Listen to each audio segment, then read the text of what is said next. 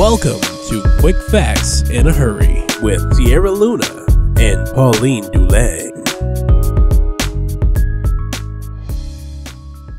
Hello, this is Sierra here with Quick Facts in a Hurry. Today I will talk about fun yet cheap ways to spend a day out with friends. Living on a budget should not prohibit you from having a day alone or spending quality time with friends. There are a couple low-cost ways to enjoy and spend a day. Those who enjoy reading can go to a library with a group of close friends to choose a book to read together and discuss after certain points. If books are not your forte, then streaming a movie with friends on any streaming service can allow for a cheap movie night where snacks are the only item possibly needing to be purchased. Shopping is another fun way to spend a day and pass the time.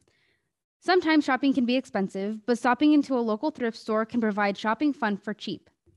Picking out outfits for friends or even finding one-of-a-kind artworks makes thrifting a lot of fun. If thrifting is not your thing, then try a local farmer's market. Many farmers markets have vendors that sell crafts, baked goods, handmade items, and many markets have live music. Shopping in stores such as the Dollar Tree or Five Below give the shopper tons of cheap options.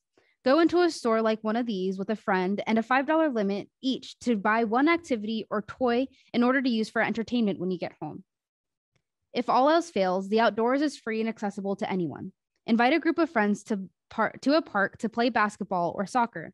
Planning a picnic where everyone brings a food item is also low cost and can be a lot of fun. If you are wanting to get a bit of a workout while also enjoying nature, a hike is always a great idea too. This is Sierra here with Quick Facts in a Hurry, and have a great day.